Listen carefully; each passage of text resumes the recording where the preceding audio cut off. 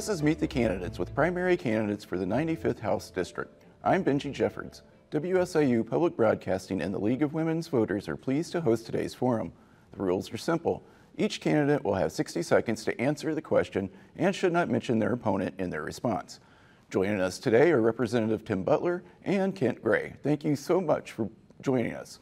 Representative Butler, we'll start with you. What is your number one priority if elected? I know it can be hard to narrow it down, but please try to stick to just one.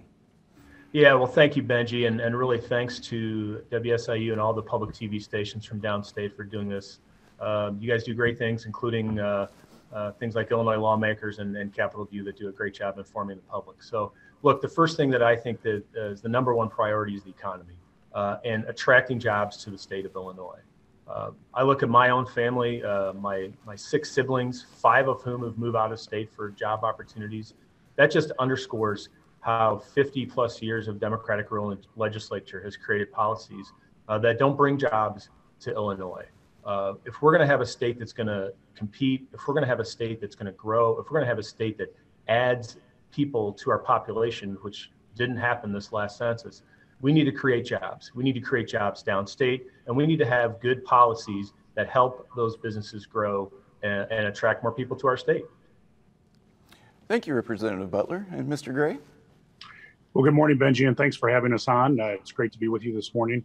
The number one issue facing Illinois is the hollowing out of our economy and our population. We are losing folks to other states that are frankly beating us on efficiency of government, ease of starting a business, quality of life, and taxation. And that's a big issue here in Illinois. We've got to get a handle on being competitive with our immediate neighbors as states, which we're not. So people, just when dealing with issues like the gas tax or sales tax, can drive across the Illinois border into any one of the surrounding states and generally get a better deal. And then we're losing a ton of population to states like Florida and Texas that have far better income tax treatment of their citizens and frankly better services from their state government. And a little added issue to that, which is maybe the second issue, but maybe it's a big part of the first of why people are leaving, is we've got to get a handle on the corruption and the self-dealing that politicians in the state have done for too long. And that's got to be done soon. Thank you, Mr. Gray. We'll start again with you this time. What would make you an effective lawmaker if elected? Well, I've been an elected official now for 18 years. I served 18 years as at the Lincoln Land Community College Board of Trustees. I was chairman and vice chairman there up until several years ago. Been involved in public policy. I've been on House staff and Senate staff over the years. Representative Butler and I have known each other for probably 30 years in our going back and forth in different staff level roles here in state government. And I think I bring a conservative, pro-life, pro-gun, low-tax attitude towards representing the people of the 95th District here in Springfield and Christian County and a little bit of the area south of Decatur. Thanks, Mr. Gray. Representative Butler? Thank you, Benji. I think being an effective legislator starts on how you present yourself in the community, what you've done for your community to work with people. What you've done in your personal life and when people look at you and know that you're a leader in your community. I think I have a pretty proven track record in just 4 terms in the Illinois House of Representatives. I'm already in House Republican leadership. I'm the top Republican on multiple committees. I led the way against the gerrymandered maps that the Democrats put out there. I know how to get things done. I also know that you have to bring your core beliefs to the table. But you have to have respect from the other side when you negotiate things. In my short time in the General Assembly, I've passed over 24 pieces of legislation that I've authored that have become law. And I think that's pretty reflective of how I approach the job. Finally, you have to realize that you serve the people in this position. I'm the voice of the people going to the House of Representatives and pushing that button on their behalf and reflecting their values in the General Assembly. Thank you. For the next question, we'll start with you, Representative Butler. The pandemic really exposed disparities in education funding. What would you do to make sure schools in your district are able to meet the needs of families and students? Well, first of all, we need to stop passing these crazy mandates that we pass on to our schools. It's amazing what the Democrats have passed out of the General Assembly that we've mandated our schools to do, the things that we're telling teachers that they have to teach our kids today. It's just ridiculous that the way that the General Assembly has approached this. We need to let locally elected school boards do their job. That's why you have 7 people elected to a school board, so they can set the policies for their own school district and move forward with it without the interference from the legislature. Beyond that, we need to live up to our word with the evidence-based funding model, a bipartisan model of funding for our schools that helped downstate schools get more funding that I voted for. We have to fully fund that. Beyond that, we need to help kids who don't want to go to college get into trades. We need to put more money into that to make sure that kids can do what they want and not get pushed off to college, but we need kids to go into trades as well. So those are kind of some of the priorities, I think, for our schools. Thank you, Representative Butler. And Mr. Gray? Well, I think education is a very important issue here in this district.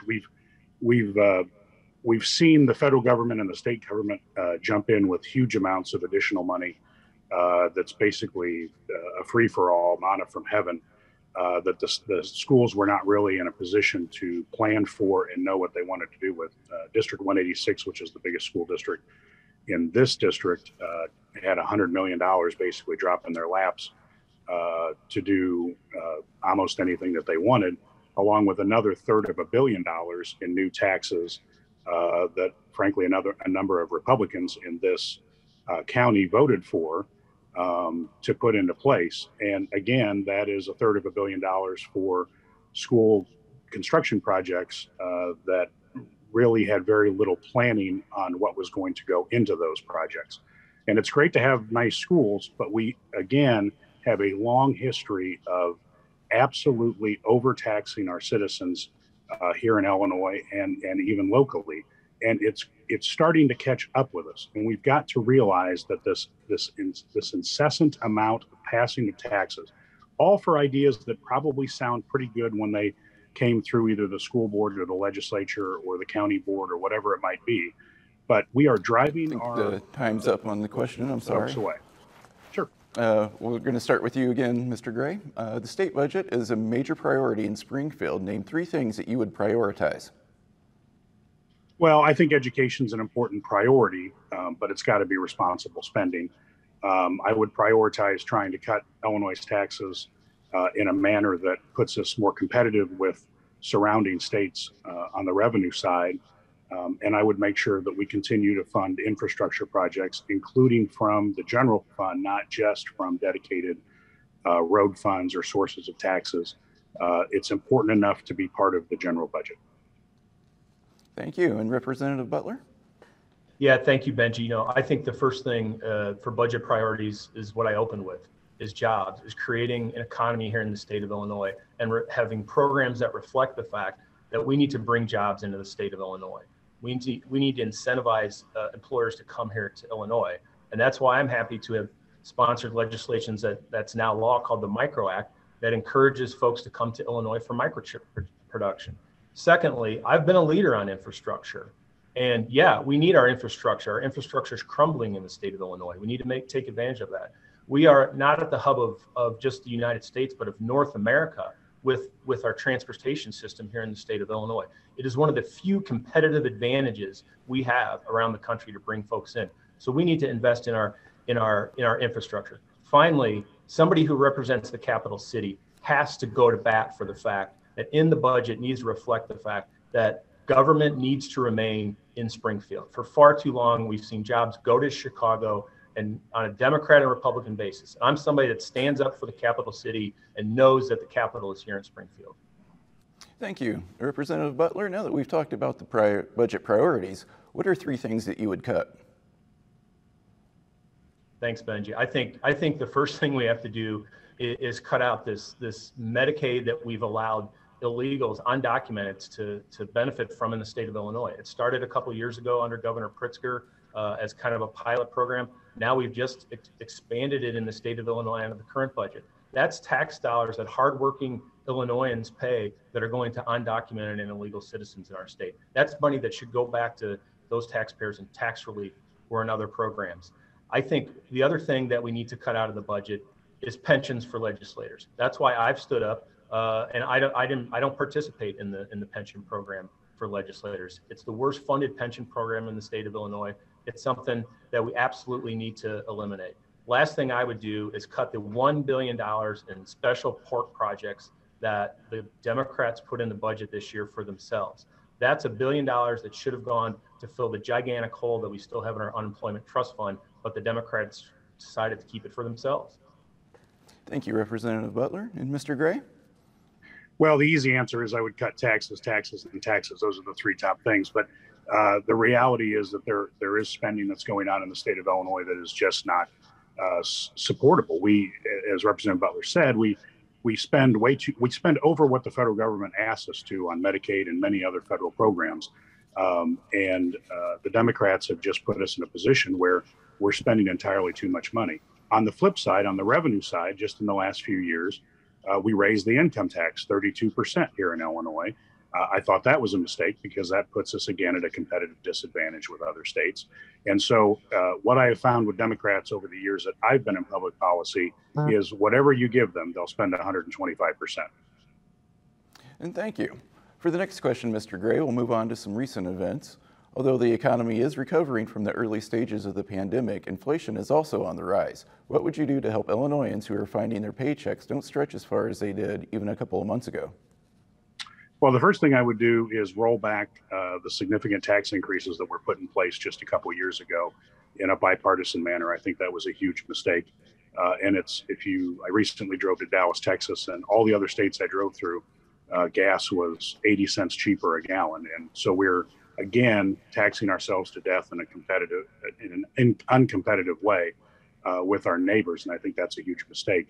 A lot of the inflation stuff is driven from the federal level, and it has to do with the incredible amount of spending that went on the last couple of years. There's not a whole lot that we can do at the state level other than try to tighten down spending in every single department, look at places that can be cut, ask managers to triage, and overall cut spending and try to live within our means. Thank you, Mr. Gray. And Representative Butler?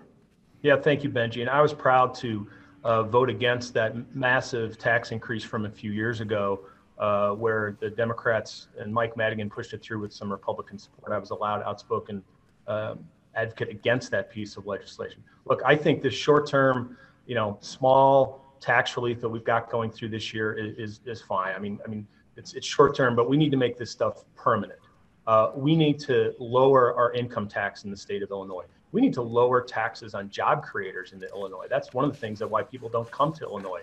We need to eliminate the sales tax on gasoline. The other thing we need to do is hold local governmental bodies they're the ones that tax your property taxes, one of the most onerous taxes in the state of Illinois. We need to hold them responsible. School boards, local college boards, all those folks need to be held responsible to hold the line on taxes. And finally, we need to create an economy again that grows jobs, that adds revenue into our tax base, that expands the pool, which will lead us to be able to lower taxes if we have more people paying for jobs here in Illinois. Thank you, Representative Butler. And many people are pushing for more renewable energy, especially with the rising price of oil. At the same time, parts of Illinois have fossil fuel supplies that could provide energy for many years to come. What would you do to ensure Illinois has a steady supply of energy and keep it affordable for Illinoisans? This is one of the most important but complex issues we have in the state of Illinois, and I'm proud to have been a leader on energy issues here in the state of Illinois. There's a reason I'm on the two House committees that oversee the policy on energy. First of all, we need to stop this war against our baseload energy that we have here in the state of Illinois. I live here in Springfield that has the benefits of a municipal coal-fired power plant that for years the environmentalists have wanted to take offline, and they're winning that battle. Gas-powered plants are going by the wayside because of that. And what's happening is our baseload power is going away, and renewable energies haven't taken it up. I also represent a district currently that has a bunch of renewable energy. It's next door to a nuclear power plant. We need an approach that is responsible, that allows people to turn on their lights when they come home and turn on their AC. We live in a portion of the country where it's been said that we may have brownouts this summer. We're turning into California, and that's because of the leadership of the Democrats. We need to have responsible energy policy that uses our baseload power and keeps us going here in the state of Illinois. It's a competitive advantage that we're wasting away right now. Thanks, Representative Butler. And Mr. Gray? Well, I think it is going to be a very important issue, especially this summer. We're starting to see some reports that energy supplies across the Midwest are going to be tight and could lead to these brownouts that they're talking about. And that's sad because, frankly, we are sitting on top of an immense amount of energy below our feet here in Illinois. We're blessed with an incredible amount of coal and oil and natural gas flowing through this state. And I'm an all sources energy kind of guy. I would tend to not favor solar that's over prime farmland. I think that's probably a mistake. If people want to build wind energy, I'm not opposed to that. I'm not generally in favor of providing huge tax credits to do it, because in reality, under us, if we would allow and encourage fracking in Illinois, along with additional coal mining, keeping our coal-fired plants that are still very efficient and very effective running, we would do extremely well from an energy standpoint competitively with the rest of the country. Thank you. And for you again, Mr. Gray, COVID-19 really changed the way people look at healthcare and public health. What would you do to make sure Illinois is prepared to handle future public health emergencies? Well, the first thing we need to do is recognize that basically our bureaucrats and politicians didn't do anything for us leading up to this pandemic. Everybody knew that an epidemic or a pandemic could occur from time to time. And the ball was dropped on nearly every level of keeping supplies readily available, PPE readily available, masks, contamination suits, ventilators. Everybody basically dropped the ball on this issue. It bothers me greatly that the Obama-Biden administration at the federal level didn't bother to refill everything after the H1N1 pandemic during their administration. And so essentially the closets were empty. And I think the Illinois Department of Public Health has a role to play by making sure that a lot of these important PPE and safety issues are either in stock at the hospitals or within driving distance on a regional nature, and that we always have some kind of buffer that can take us through a month or two or maybe three, whatever's best decided, so that we're ready to respond to any future pandemic. Thanks, Mr. Gray. And Representative Butler? I appreciate it, Benji. First of all, the legislature needs to step up and curtail the governor's outrageous emergency powers that he has. That's why I introduced legislation last year to do just that. The governor gets one 30-day executive order. That's it. Then he needs to come to the General Assembly and ask for permission to move it forward from there after that. A supermajority vote of the General Assembly, mind you, because I think we have to have say in this. We're the elected representatives of the people on the ground. We know what's going on. The governor can't do it by fiat. We need to rein in those powers. Secondly, agencies like IEMA and public health need to absolutely be prepared. I was honored to participate under Governor Rauner a few years ago, a national conference with IEMA and public health to be prepared for something just like this. And what happened when Governor Pritzker came in? They obviously weren't prepared. So that's the job of IEMA. That's the job of public health, to make sure that the public is ready and local public health departments are ready. And that wasn't the case here. We need to change that going forward. Thank you, Representative Butler. Gun violence continues to be a problem for communities across the state. What would you do to address the violence, and how do you balance that with Second Amendment rights? Yeah, first of all, as legislators, I'm somebody that's proud to have been supported by the NRA with an A+ rating. I'm proud to have been supported by the Illinois State Rifle Association. I have a great track record of supporting Second Amendment. It is one of our fundamental rights, not just in the federal Constitution, but in the state Constitution.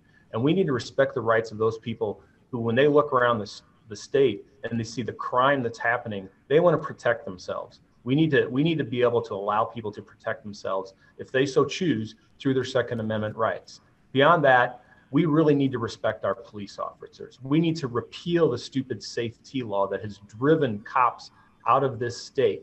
We need to really stop passing all these soft on crime, criminal justice reform bills that have given us this haven of crime that we have here in the state of Illinois. We need to get much tougher, and we need to elect prosecutors that are really going to do their job and prosecute criminals, because that's, when you look and see what's going on in Cook County, that ain't happening in Cook County, and that's something we need to change too. Thanks, Representative Butler. And Mr. Gray? Well, I am also a huge fan of the Second Amendment and very much pro-gun and a shooter myself. I think strongly that people should be able to defend themselves as a last resort when they are faced with violence. But hopefully, they would never encounter that because the prosecutors and the police have the support and the tools to do what they need to do to put dangerous people behind bars. And unfortunately, we have too many prosecutors, starting with the Cook County State's Attorney, who doesn't feel it their job to put criminals behind bars. I think we've got to go back to serious policing, supporting our police, strongly supporting our prosecutors, and making sure that we elect prosecutors that understand that the only way to deter crime is to have people know that if they're going to take these actions, they're going to end up behind bars. Thank you, Mr. Gray. Criminal justice reform is a hot topic in Springfield. Do you support changes to the system, including alternate sentencing options like drug courts? And what changes would you make to ensure safety while also making sure rehabilitation remains an option? Well, I think there are issues that can be discussed. There are some places where drug courts have been effective, and I'm not opposed to giving someone a first chance with some alternative sentencing situation. But the acts that have been passed, the laws that have been passed by the Democrats over the last few years are just frankly atrocious, dealing with getting rid of bail, basically throwing everybody back out on the streets as soon as they get processed, if they even get processed, because in a lot of cases, the police are not even arresting folks, knowing that it's not going to go anywhere in the prosecutor's office. And that leads to the kind of violence that we see from Michigan Avenue to Main Street in all of our towns and cities in Illinois. And again, no one's going to move to Illinois with the kind of crime, corruption, and taxes that we keep ladling on to the citizens of Illinois. We are an attractive state. We are at the heart of the United States. We have a lot of things going for us, but we've got to get our house in order, and we've got to put some more conservative leadership into the House and Senate. Thank you, Mr. Gray. And Representative Butler? Thank you, Benji. Things like drug courts, veterans courts, I've been supportive. I think they're good on some levels, certainly for nonviolent criminals. I think it's a good alternative for people when we're looking at nonviolent or first-time offenders, things like that. We want to help people get over their drug problems, things like that. We absolutely should. But for violent offenders, we need to continue to crack down on that. We need tough prosecutors. We need tough laws. And that's where we've gotten away from in the state of Illinois. When you look at the SAFE-T Act and how it's driven law enforcement out of the state of Illinois, when you look at some of the ideas that have come out of the Democratic caucus, there's some diversion programs that have come up recently that are really horrendous in my mind. And that's what we need to stay away from. This state needs to be tough on crime. We need to help people who need assistance.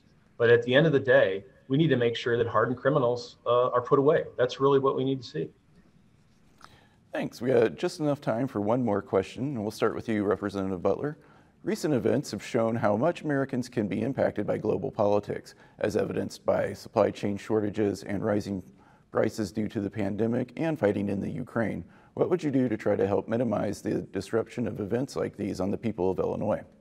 Well, I think what we're witnessing in Ukraine is just horrendous, and I think Vladimir Putin and his entire regime needs to be held responsible.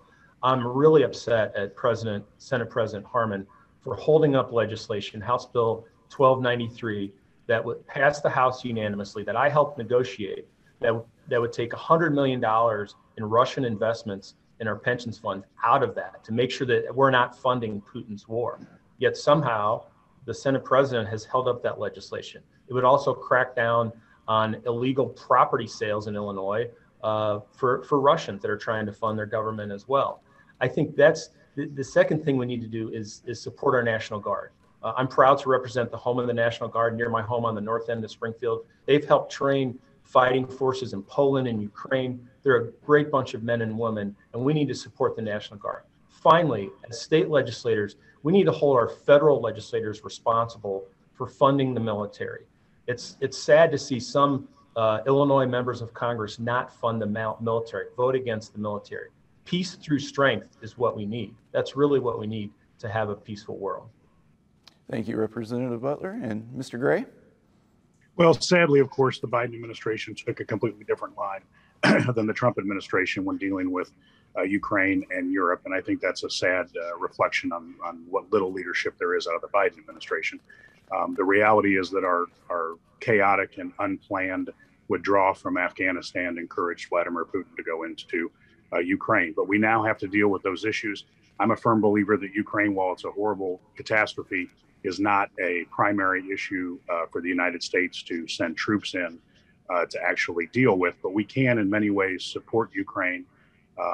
And from a supply and logistics chain issue, which we may have over in Asia, if Biden continues to screw everything up, we'll probably see the Chinese attack Taiwan, is make sure that we are an attractive place to produce components and finished products back here in the U.S. The next probably 20 or 30 years are going to be an onshoring period of time, not a distributed worldwide global logistics chain. Thank you both for joining us, and thank all of you for tuning in for Meet the Candidates for House District 95 with candidate Representative Tim Butler and Kent Gray. Tune in next Thursday at 7 for more forums for WSIU. I'm Benji Jeffords.